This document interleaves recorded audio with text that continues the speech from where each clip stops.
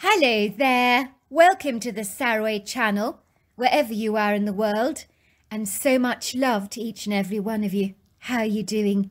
I do hope you're doing remarkably well, and I hope you're going to go and get yourself something lovely and warm and comforting in order to soothe away the cold out there, because I know that it's been very cold for many of us. But if you're living in a hot part of the world, then go and get something refreshing to drink, and let's get started with tonight's story. Dear Sarah, and all your lovely listeners, Veronica Westland had hoped that moving to the Catskill Mountains with her 7-year-old son Ethan would be an excellent new start for the both of them, the brand new beginning that mother and son both needed to repair the brokenness in their lives. If the truth be told, Veronica doubted she could be fixed again. She could relate to the character of Humpty Dumpty in the children's books, that all the king's horses and all the king's men could not put back together again. The story she had read to her son that had caused him great upset was symbolic to her own life. "Why couldn't they put Humpty Dumpty together again?" her son had asked her through earnest wide blue eyes. "Well, sweetheart, some things are so broken they can't be fixed. Do you remember when Mummy dropped her favourite mug and it shattered all over the place?" Ethan nodded with a sombre expression on his face. "You were so very upset, Mummy, 'cause it was your best mug. You tried to glue it together, but you couldn't. You loved that mug so much because Grandpa Pups gave it to you." "I did love it, didn't I? But it didn't work. Try as I might, I could not fix it, could I? It was so shattered. I had to throw it away. I suspect it was like that for poor Humpty Dumpty." A tear spilled down Ethan's cheeks. "Poor Humpty Dumpty!" he cried out. "Poor Humpty Dumpty! No one could fix him, not even the king's men. Humpty Dumpty must have been so sad, Mummy." "I'm sure he was very sad, but he was just too broken to be fixed. There was nothing anyone could do about it." Veronica knew she was also broken, so the children's book character of Humpty Dumpty touched a raw nerve for her. "I just have to learn to adapt to a whole new life without my husband," she told herself. In truth, the thought of a life without Greg was like Christmas without the lights, the tinsel, the Christmas carols, the festive fare. When the couple had both got married, they fitted together so perfectly, like two pieces in a jigsaw puzzle, that complemented each other and belonged together. Greg was useless at all things domesticated, but was excellent with his hands, very resourceful, and could fix anything from a broken light bulb to an overflowing sink, while Veronica was your quintessential domestic goddess, who thoroughly enjoyed managing the house and being a mother to her son. Greg had been much more outgoing, whereas Veronica had often been a little reticent, so they brought out the very best in each other. Every day without him in her life, her heart would ache. The pain was so physical. As the mind influences the health of the body, they are clearly interlinked. She missed him so much. And how did you tell a 7-year-old child that his father was never ever coming back? "Why is Daddy not coming back?" he had asked her. "Because, sweetheart, remember when I told you about how Humpty Dumpty couldn't be fixed because he was so broken? Well, that's exactly what happened to your father. When we were driving to the Catskills and the car ploughed into that big truck, your father was badly broken. The doctors could not put him together again, so he had to go to heaven to get a brand new body. And that's where he's living now. It's a very beautiful place, and he's having a fabulous time there. We'll see him one day, when our bodies also break. We also have to go to heaven for an upgrade. Do you understand what I'm saying?" "Is Humpty Dumpty in heaven with Daddy now?" "Of course he is, and they both have brand new bodies. So Humpty Dumpty is finally fixed." Ethan seemed pleased that his dad would be spending time in heaven with his favourite storybook character Humpty Dumpty, and he gave his mother a big smile, which made her heart melt like butter. She loved it when Ethan smiled. It lit up his whole face and made him look just like Greg. Her son looked so much like her deceased husband, the same dark hair, the same warm honey complexion, the same blue-grey eyes, and the same cute little dimples. There was no doubt that the harrowing effects of the last few months still haunted Veronica's darkest nightmares, and despite all the trauma counselling she had received, the graphically visual images of that inauspicious night so cruelly trespassed in her mind like a worm burrowing through an apple, simply refusing to abate. Why wouldn't those memories go away? Why couldn't she forget everything that happened that night? Why was it so conspicuously translucid in her mind, as if she was looking through a pane of glass, so that she recalled every last detail, every smell, every sound, every thought?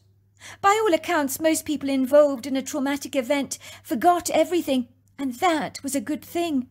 How often did you hear of people involved in a near-fatal car accident, and you'd find they never regained the memory of the event? Why couldn't it be like that for her? Veronica would love to forget, but forget she could not. The tormenting video recorder in her mind that would switch on at the most inopportune times would play the awful nightmare in her head back again to her, again and again and again. It could happen when she was in the supermarket buying the groceries or having coffee with a friend in town. When that happened, her body would become as cold as ice. Her pulse would race frantically, and she would feel as if she was about to pass out.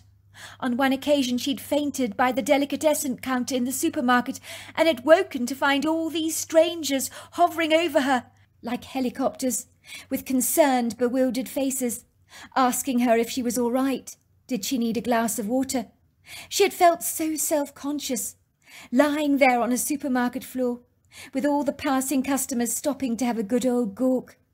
Some kind old dear had taken pity on her and helped raise her up to her feet, while an ambulance had been called to ferry her off to hospital. The doctors explained she'd experienced some kind of a panic attack. She and her husband Greg, her beautiful, beautiful husband Greg, the quintessential love of her life, with his broad, wicked smile and cute little dimples on either side of his cheeks, had been happily talking away in their white Hyundai together. It had been a blissfully beautiful night for driving out on the open road. The traffic had been light. Ironically, they were leaving New York to journey to the Catskills for the weekend, when the fortuitous accident had happened. Her husband Greg adored the Catskills. It was their go-to, very special place when they wanted to escape the buzz of the city. It was easily accessible from New York, and a wonderful weekend retreat, a place where many New Yorkers gravitated to when they were looking for a much-needed country break. The locals didn't appreciate the influx of New Yorkers, with their annoying liberal ideologies and their pompous superiority, but they liked their money, as it contributed greatly to the economy. "I'd love to buy a house in the Catskills," her husband would say, "a home away from home." It was an idea that was beginning to blossom in their minds. Ethan had been sleeping in the back of the car, and they could hear his tiny little snores, and they'd been listening to some kind of radio quiz. "We have Martin here, phoning from Greenwich City," said the quiz show host. "How are you doing, Martin?" "I'm great, Larry. How are you?" "Never better, Martin, never better. So are you ready to answer some questions for us tonight? How are you with your general knowledge?" "I'm not sure. I'll give it my best shot, sir. I can't say that I'm actually very good." "Good for you, Martin. That's all we can expect of you. If you get 4 questions right this evening, then you'll be forwarded on to the next quiz tomorrow night. Do you understand? And the one who gets all 8 questions right will be the winner and has the opportunity of winning a fabulous cash prize. How does that sound?" "Good, sir. I'm up for the challenge." "Well, here we go, Martin. These are the first 4 questions you need to get right. If you get one wrong, you're eliminated from the competition. Fair enough. Good luck, Martin. Now let's get started. What is the longest river in the United States? That's question number 1 for you tonight. The second one is, who was the first president to occupy the White House? Question number 3 is, what is the smallest American state? And question number 4 is, what is the most popular national park in America? These are your questions. You've got 3 minutes to answer them. Your time starts now. The longest river in the United States, Veronica asked her husband. What is it? I think it's on the tip of my tongue. I'm sure I know what it is. Let's see. The longest river in the United States. Is it the Yukon River? No, I think it might be the Missouri River. No, it's definitely the Missouri River, said Greg. But are you sure? Asked Veronica. What about the Mississippi? The Mississippi is huge. No, it's definitely the Missouri River, her husband had replied, most insistently. Then it happened, and Veronica remembered it so vividly. These bright lights came barrelling towards them. A truck driving on the wrong side of the road. There was no time to react, no time to get out of the way. Veronica heard her husband say, "What the F?" Time just seemed to stand so still, as if this moment was stuck in a time warp. One thought flashed into Veronica's mind, and one thought alone. We're going to die! We're going to die! There was no way they could survive this. No way. Not with a truck like that, manoeuvring towards them at such a speed. There was a loud, thunderous crash, a shattering of glass, a buckling of metal, a feeling of being thrown around like the whirling dizziness you get on a roller coaster. Her head swung forward, then everything went completely black. But Veronica remembered a violently oppressive coppery smell, and had haunting memories of figures standing over her, and a voice saying to her, Ma'am, we're taking you to hospital now. Everything's going to be just fine. I'm Robert. I'm from the emergency services." She had grown. She felt hands on her, people's voices muttering and murmuring as they talked to each other. "What about the driver?" She vaguely heard someone saying, "He didn't make it, I'm afraid." She had wanted to scream, open her eyes, but she was locked in the hazy oblivion of her physical incarceration, where her body throbbed in pain. She could taste blood swirling in her mouth, and her body becoming weaker and weaker, until she remembered nothing at all. A day later she'd woken up in a hospital bed at the New York Presbyterian Hospital, feeling disorientated and confused. Where the hell was she? I'm in hospital, she thought, surveying her clinical environment with a degree of trepidation. The tubes were attached to her body to monitor her vitals. How did she get here? What happened? I must have been involved in some kind of an accident. She had heard a shuffle of footsteps and a nurse whispering to the doctor, "I think our patient's awake now, Doc." Veronica had seen the handsome young doctor walking towards her bed. "Hello, Mrs. Westland. I'm Dr. Murray Riesling. How are you doing today?" I don't understand. Why am I in hospital? Where is my husband Greg? Where is Ethan, my son?" Her voice became frantically urgent. "You were involved in a car accident, Mrs. Westland, which is why you're in the New York Presbyterian Hospital. Your husband was driving his white Hyundai. Do you remember what happened?" Veronica shook her head. "I don't remember anything." "Well, unfortunately, a drunk driver was driving on the wrong side of the road. He was driving a very sizable lorry, I'm afraid. He ploughed straight into your vehicle." "My husband! What about my husband Greg?" said Veronica. "My son! They're all right, aren't they? They didn't get hurt," she said, her voice growing hysterical. "I'm sorry, Mrs. Westland. There is no easy way to tell you. Your husband did not survive his injuries. But if it's any consolation to you, he was killed instantly. He didn't suffer any pain." No, he's not dead. He can't be. It can't be. What about my son? Oh, my God, what about my son? Your son, Mrs. Westland, is absolutely fine. He's doing very well. He's been thoroughly checked out by the hospital and is currently being taken care of by your mother. They'll be visiting you shortly. It would seem that Veronica had suffered from a mild concussion, a perforated lung, and several other injuries that weren't too problematic. But she had made a miraculous and full recovery, and thankfully Ethan had barely even acquired a scratch. But even though he was physically unharmed, He had not been unaffected by his father's death, for he had screamed when he had seen the pulverized state of his father's body. But Veronica had been reassured by the therapist, given his young age, that he would likely soon forget the traumatic event. "Don't you worry yourself, Mrs. Westland. Kids your son's age are remarkably resilient in my experience. You mark my words, when he's older, he'll likely not remember a thing. Time is a remarkable healer, you know." If there were any saving graces for Veronica, her husband had fortunately taken out a hefty life insurance policy, so that Veronica could move to the Catskill Mountains and take some time to evaluate her life, take stock of things, grieve the loss of her husband, and come to terms with the whole new trajectory of her life.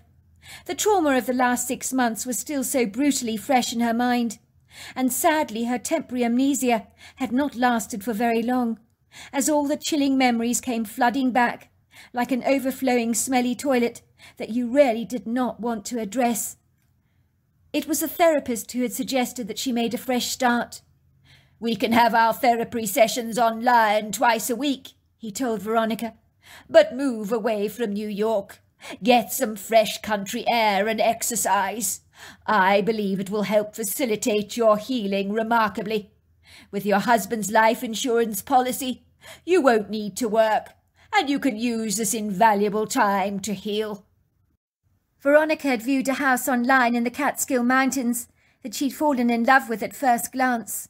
The Laurels was the name of the property, situated on an extensive wooded lot that overlooked a fabulous creek. The house was a circa 1890s double-storey white house, with tall sash windows, dark navy blue shutters, a flat roof, along with a bright red front door with a wraparound porch to the rear of the property that overlooked spectacular views over the Catskill Mountains. There was a stable block and some outbuildings that looked to be in excellent condition. It was only an hour's drive from the Catskill village. It was the perfect location for mother and son, she thought. "But darling," Veronica's mother had said to her, "why on earth would you buy a property that you haven't actually seen yet? Surely you can't get the full measure of the place without seeing it first. If you ask me, it's a ridiculous thing to do. What would Greg say if he was alive?" "Greg would be happy for us, Mum. I saw the property online. I got a building surveyor in the Catskills to examine it for me. He assured me it's an excellent nick. Everything is in perfect condition." Susanna Simmons did not look impressed as she studied her daughter scathingly over her cappuccino coffee at their favourite coffee shop in Manhattan. Her expression was withered, like a deflated flower in a vase that was surrendering to its fate, not very gracefully, I have to say. "Honestly, darling, I think it's very unwise to buy a property so impulsively. I don't know how you could do it." "Mum, if I didn't act with haste, I would have lost the place. Don't you understand that? The estate agent warned me that far too many people were sniffing around the property with a very keen interest. If I didn't snap it up quickly, I would regret it. I know I would. Sometimes, Mum, when something is meant to be, you just know it, and you grab it with both of your hands." "Of course the estate agent would say that to you, darling. Honestly. You really know nothing about salespeople, do you, dear? That's how they work. They always give you the impression that hundreds of people are champing at the bit to buy a property in order to get you to bite the bait, so that they get the quick sale they want. For all you know, there could be a leak in the roof, warped floorboards, dry rot, an infestation of termites or roaches. You have no idea what they're selling you. Buying a house online has got to be the most nonsensical decision you've ever made, sweetheart. I'm sorry, but it needs to be said. I have to say it. There is no point in sugarcoating things. You've inherited a sizable life insurance policy, but you've got to be so careful, sweetheart, on how you spend it. I've heard of lottery winners who won millions, now ending up on state benefits because they blew everything up. Look, Mum, from what I can see, the place is perfect for us. I was able to take a virtual tour of the property online so I could see everything. A lot of people buy properties this way. I know exactly what I'm doing. I'm certainly going to be careful with my insurance payout. You don't have to worry about that. I've got a very good financial advisor. I hope you do, dear, said her mother, looking doubtful. Do you know why the previous owners sold up? Veronica shrugged her shoulders. It's none of my business. I don't really care why they sold up. Oh, but it is your business, dear. It's always important to know why people are selling. Maybe the upkeep of the place was too expensive. Maybe the house was too far away from the village. I mean, it's an hour's drive. That's a long drive if you ask me. Well, maybe they wanted to leave the Catskills. And that's another thing, dear. Wouldn't it have been better to be closer to town? I mean, what about little Ethan? What about Ethan? Well, he needs to go to school, doesn't he? To mix with other children his own age. I've decided to homeschool him for a while, until he's up to attending a school. He's still traumatised by the accident. I don't think he's ready to attend school yet. Besides, he's still very young. Why do I feel, sweetheart, that you're running away from everything? Said her mother, looking at her through hooded blue eyes. I'm not running away, Mum. I'm just going to live in the countryside, to heal, much like an author may go to a secluded, quiet place to write their novels, away from the trappings of civilization, where they can't get distracted by the telephone perpetually ringing, and 101 demands that can entice them away from their work. Oh, goodness gracious, darling, listen to yourself. You're not an author, sweetheart. All I can say is I hope you know what you're doing. I want to get away, Mum, from the hectic chaos and the busyness of New York. It's simple as that. It's not complicated. As I keep saying, Veronica dear, I hope you know what you're doing. I happen to disagree with your therapist. You're not in a good place to make cognitive decisions at the moment. I don't know what the heck he's doing, telling you to bog off to the country, without so much as a bye or leave. It's completely ridiculous if you ask me. I told you I'm going to have therapy sessions with him online. I ask you, Veronica, what on earth is wrong with this generation? I just don't understand it at all. I'm going to do this online. I'm going to buy a house online. I'm going to have a meeting online. I'm going to meet a boyfriend online. I mean, it doesn't strike me as a reasonable way to socially interact. A week later, Veronica and her son Ethan settled down in their beautiful home in the Laurels in the Catskill Mountains without much going awry. Veronica felt as if her husband, although not physically with her, had guided her to buy this place. It was incredulous to think she'd got the house online, and even the men from the removal van company, who had unloaded all her furniture and helped her to place it strategically throughout her house, had said, "Ma'am, I have to say to you, you have a very beautiful place here. I wish I could live in an area like this. You're exceedingly lucky. The views are fabulous." Ethan was in his element, cycling around the countryside on his little bicycle and industriously exploring the woodgrove. What was there not to like about living in this part of the world? Veronica could feel the heaviness of the oppressive hopelessness that had suffocated her for so long lift off her shoulders like a light hot air balloon floating away in the sky. As if for the first time in ages she could actually breathe. How she wished Greg was with her. He'd have loved this house in the Catskills. But he is here, she told herself. I may not feel him around me, but I know he's watching over us. 2 months later. It was in early spring when Veronica could feel her son slipping into bed with her, something he only did if he was having a nightmare. These unsettling events were common after Greg's death, but since they had moved to the Catskills, they had become significantly less and less. Veronica took her 7-year-old boy in her arms. "Are you having a bad dream, sweetheart?" she asked, stroking his forehead tenderly and staring into his scared-looking blue eyes that were as wide as teacups. "Is it about your father? It will get better, I promise you." Ethan shook his mane of sleek dark hair and said, "No, it's not about Daddy. It's about the very big hairy man outside in the yard. He was waving at me, Mum. He was indicating for me to go outside to see him. He was scary, Mummy. Big, really big." "You must have had a nightmare, sweetheart," said Veronica, cradling her son in her arm and rocking him gently. "It's going to be all right, I promise you. There's no big hairy man outside. It's your imagination playing tricks with you, like the elves you used to believe lived under your bed. Don't you remember that?" "It wasn't a nightmare, Mummy. It was real. There's a great big hairy man, Mummy, in the yard.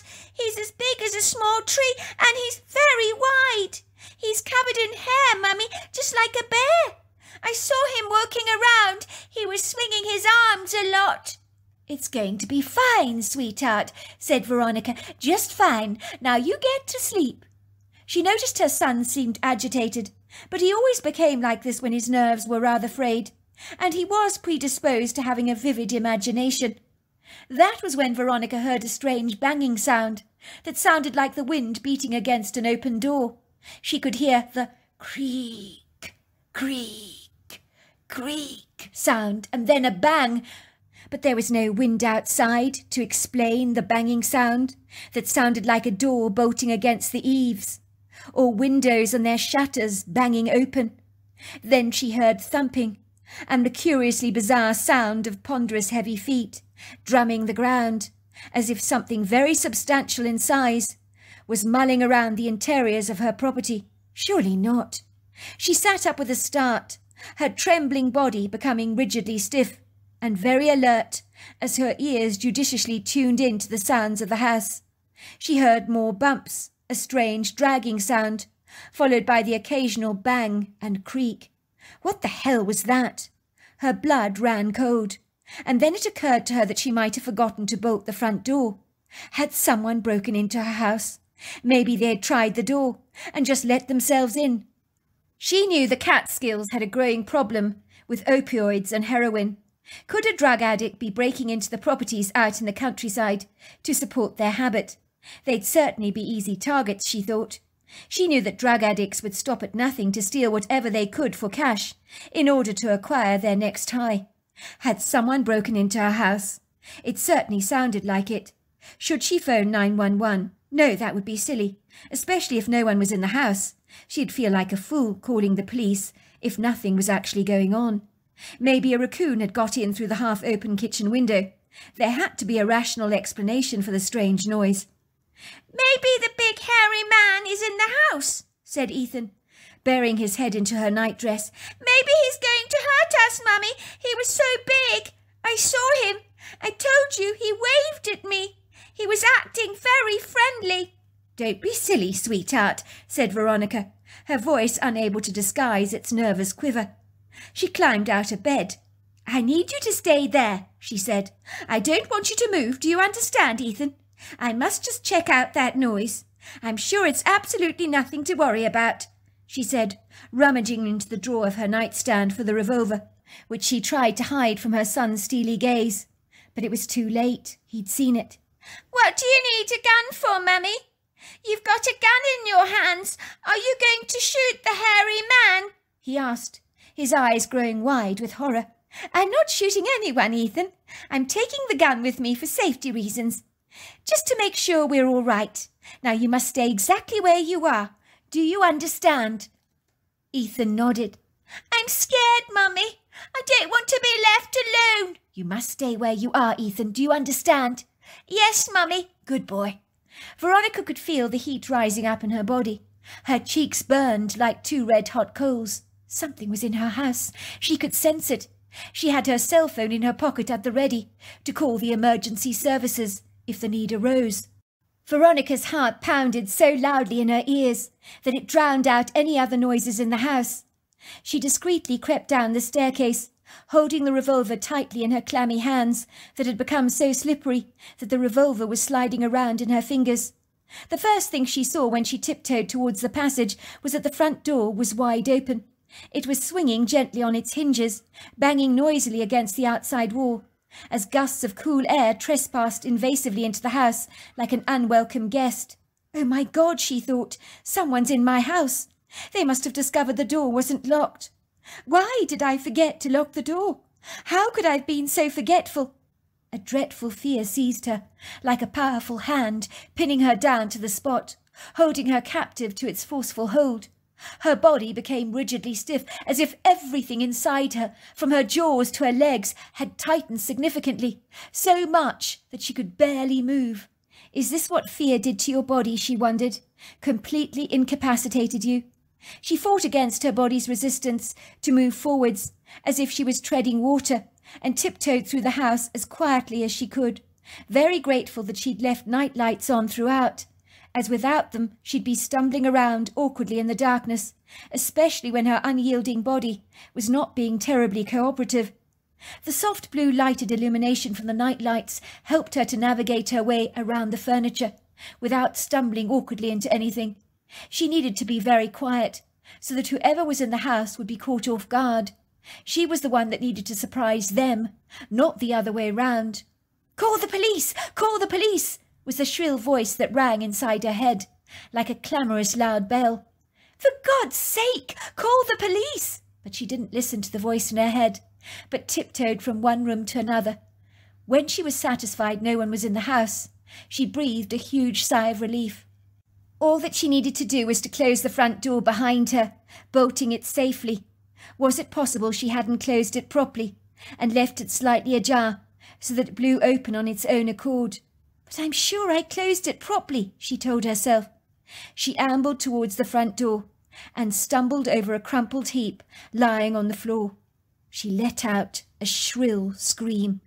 So there we are. That is part 1. Part 2 is tomorrow night. Until next time, goodbye and good night.